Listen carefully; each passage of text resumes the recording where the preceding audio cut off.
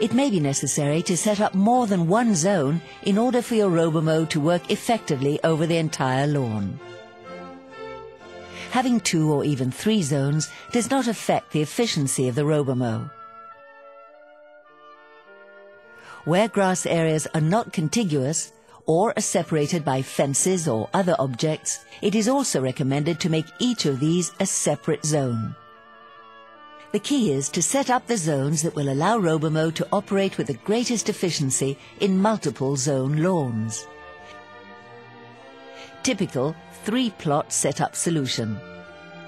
Locate the base station in the backyard and wire all around the 3 zones as one loop.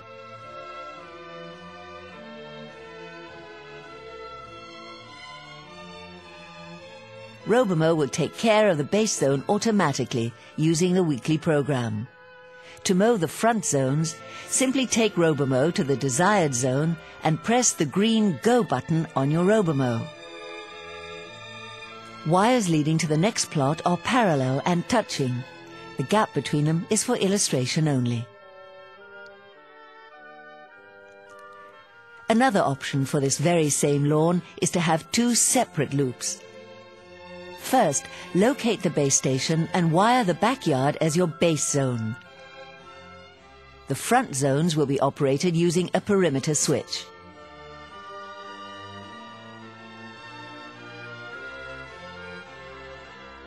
You may purchase it as an accessory. Mount the perimeter switch on a wall or on its stake, making sure it is vertical to the ground.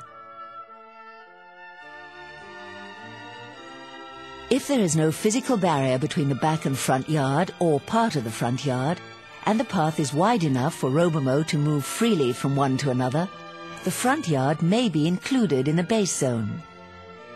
The entire base zone will automatically be mowed on the days and times you schedule. Zone B is looped separately, and the perimeter wire will be activated using the perimeter switch.